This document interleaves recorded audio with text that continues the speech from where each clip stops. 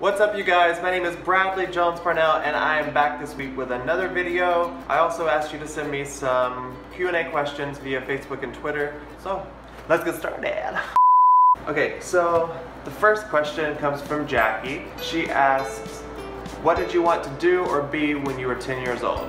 So when I was 10 years old, I wanted to be a doctor. I walked around my entire hillside in the country because my grandparents, my great-grandparents, my aunt and us lived on this, we call it the hillside.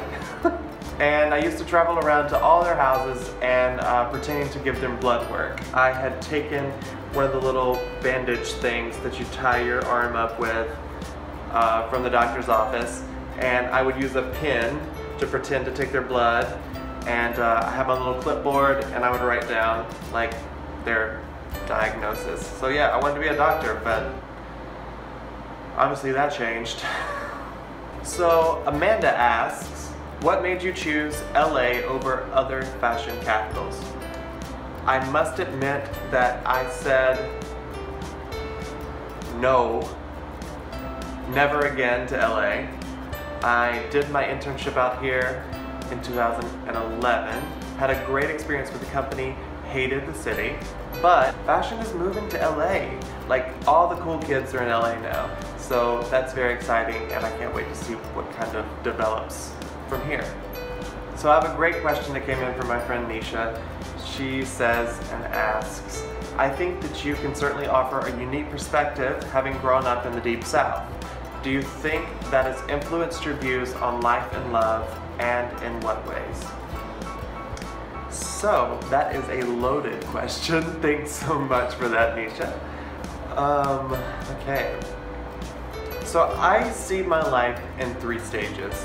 I see my life from the time that I lived with my family through grade school up through the end of high school.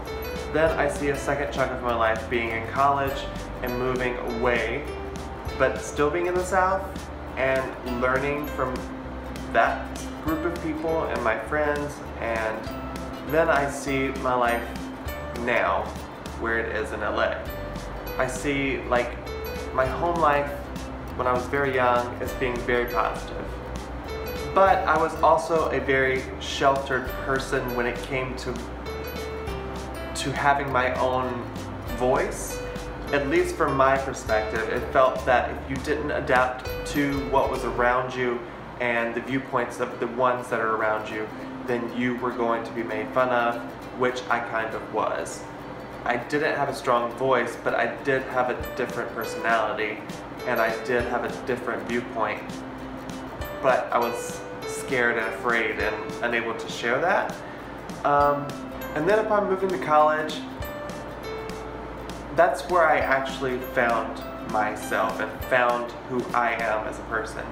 And I owe a lot of that to Nisha, and it's funny that she's asking this question because she was the person who brought me into her life and showed me that being me was okay, and being gay is okay, and she inadvertently taught me to love me.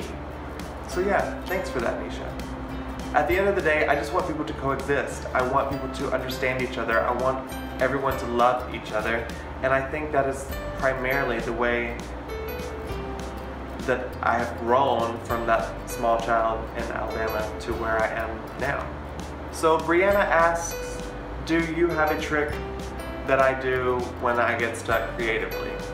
I think the biggest thing that I can do when I'm stuck creatively is just go outside, get out of the office, get out of the apartment, and just go see the world, because when you're locked down in one space for too long, you just kind of forget that there's a big world out there.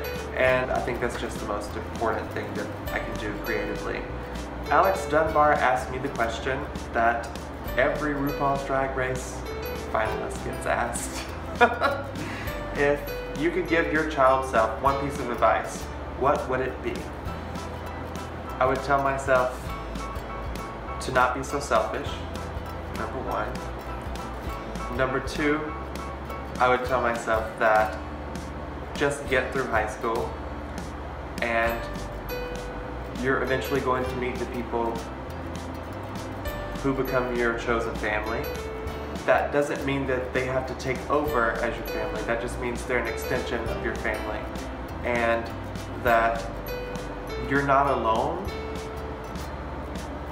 and being you is okay. And eventually somebody's going to tell you that, and eventually you're going to believe that, and eventually you're going to be a strong, very, very, very strong person who works extremely hard for what he wants, and for lack of a better phrase, it gets better. You know, it really does. Okay, and then we have Johnny Green, who we all know.